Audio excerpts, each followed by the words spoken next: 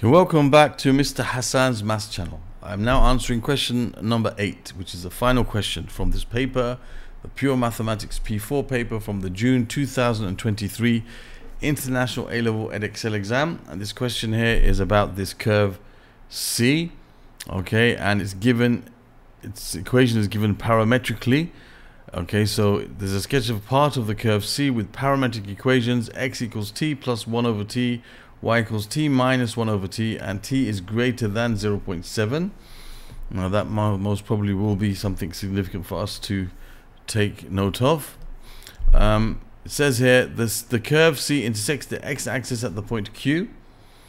Find the x-coordinate of Q.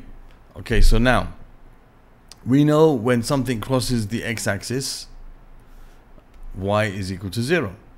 Right? Why is that? Because on the x-axis we know y is equal to 0.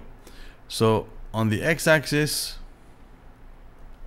y is equal to 0. So what we can say is we can take this equation and we can replace y with 0, and we can find the value of t for which this is true. So we can multiply both sides of the equation by t to get rid of the fraction. So we have 0 equals t squared minus 1. So we can say 1 is equal to t squared. Therefore, t is equal to plus or minus 1. The square root of positive and negative square root of 1 plus or minus 1. However, we can say as t is greater than 0.7, we can say therefore t is equal to 1. So we know t is equal to 1. Now that's not our answer because they said find the x coordinate of Q. So we know that at the point Q, okay, we know the y coordinate is 0, but we worked out that t is 1. So that same value of t we can use to find the x coordinate. So we can say the x coordinate of Q is going to be when t is equal to 1. So you're going to have 1 plus 1 over 1, which is 1 plus 1, which is 2. So we can say the x coordinate of Q is equal to 2. Okay, so that's that point over there. That's 2. So there's question 8 part A done. Now for part B, it says the line L is a normal to the curve at the point P as shown in figure 2. Okay, so this is the point, this line L is a normal to the curve at the point P. Okay, they told us that given that t equals 2 at the point P, we got to find the coordinates of P. So we know at P, t equals 2. We know at P, at this point P here, t equals 2. And we got to find what the coordinates of P are. Alright, so what we can do is we can take our equation of x and y, and we can say when t equals 2, x is going to be 2 plus 1 over 2, which is going to be 4 over 2 plus 1 over 2, which is 5 over 2. So we can say the point P has x coordinate 5 over 2. And we know that when t equals 2, y is equal to 2 minus 1 over 2, which is 4 over 2 minus 1 over 2, which is 3 over 2. So those are the coordinates of P. Okay, so the coordinates of P are 5 over 2 and 3 over 2. 2.5 and 1.5. Okay, so that's the answer to part B of this question. Now we're going to go on to part C. Now part C says, using calculus, show that an equation of line L is 3x plus 5y equals 15. Alright, so we have this information from the last part of the question. We know the coordinates of the point P. We know that t equals 2. We know that at that point P, we know at Q, we know at this point t was equal to 1, and the x coordinate of Q is 2. Okay, now we need to find the equation of line L. So they told us about line L in the last part of the question. The line L is the normal to the curve at the point P. Okay, so the normal to the curve. Now what is a normal first? The normal is a line which is perpendicular to the tangent.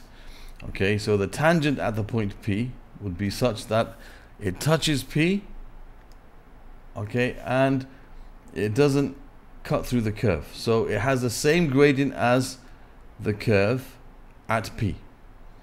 Okay, so we can say that the gradient of the tangent is equal to dy dx at P for the curve. And we know that the gradient of the tangent times the gradient of the normal equals -1.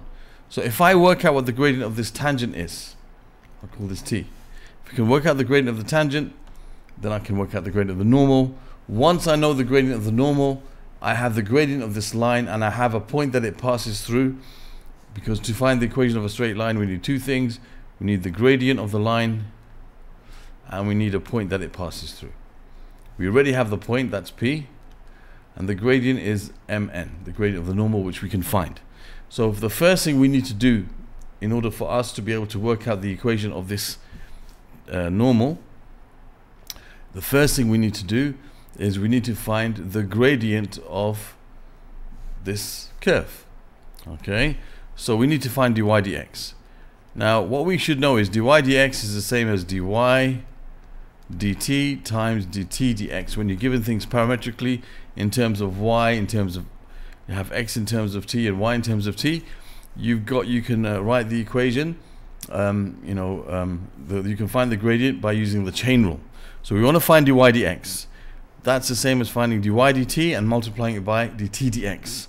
So in both cases we need to find what dx dt is and what dy dt is first. So x is t plus a half t plus 1 over t.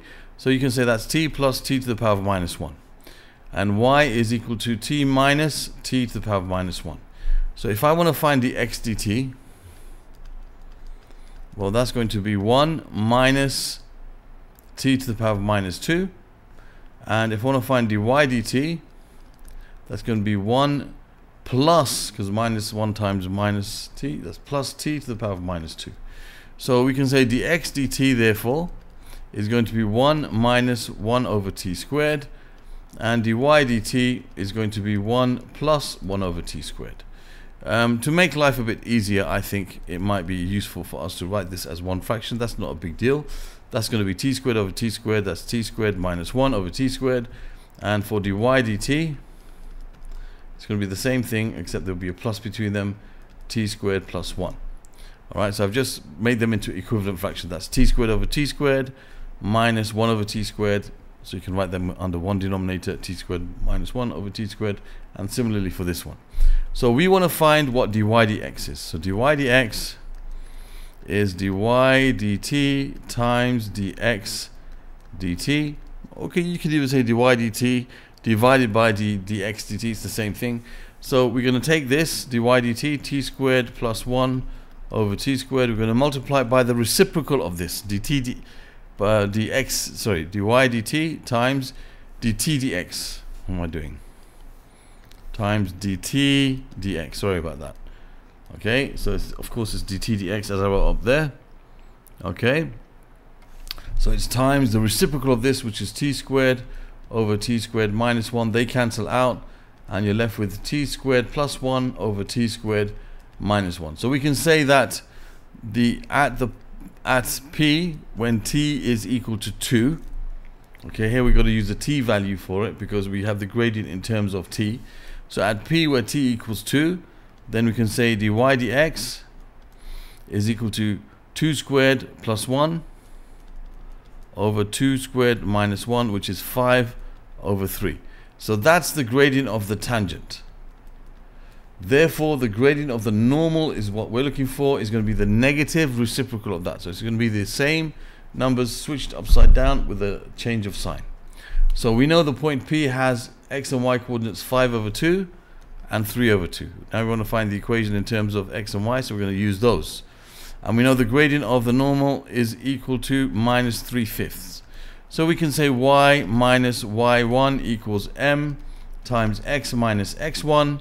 So we have y minus 3 over 2 equals m, which is minus 3/5 times x minus 5 over 2. So now we can multiply both sides by 5 to get rid of the fraction. So you have 5y minus 15 over 2 equals minus 3 times x minus 5 over 2. We just multiplied by 5 to get rid of the 5 here. And now we're going to, let's expand that bracket. 5y minus 15 over 2 equals minus 3x plus, that's going to be 15 over 2. Okay, and so we're going to now add 3x to both sides. So you have 3x plus 5y. How do they want us to express it?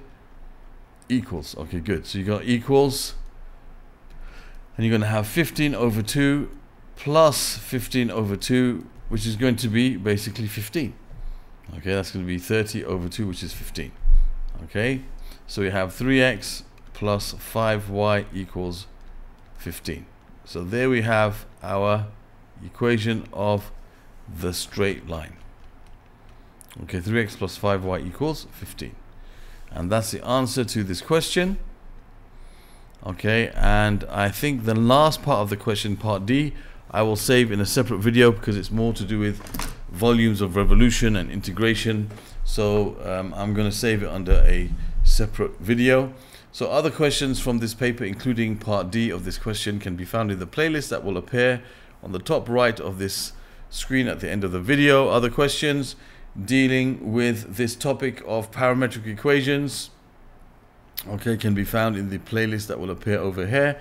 You can subscribe to my channel by clicking on this link, and here you can watch a video. If you click on this link, it takes you to a video which shows you how to use my channel, find the index PDF index lists, which will help you to find things that you might need to use. Thank you for watching, and see you soon.